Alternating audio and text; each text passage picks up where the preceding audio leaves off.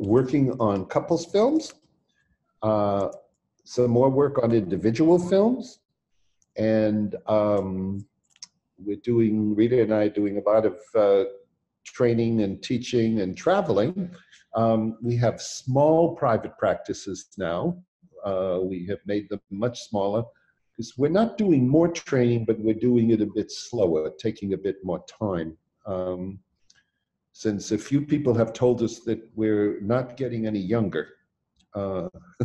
One woman said she better come to the summer residential because we might die soon. Oh my God.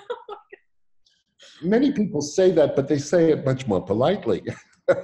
She was very direct with it, which was refreshing, actually.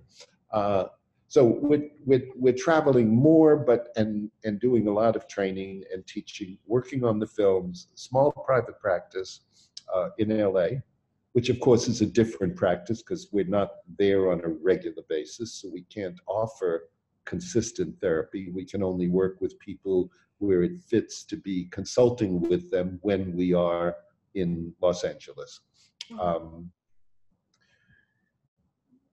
I still have ideas about writing, but I don't know if I will do it, so I don't want to say I will. But I do have ideas about that.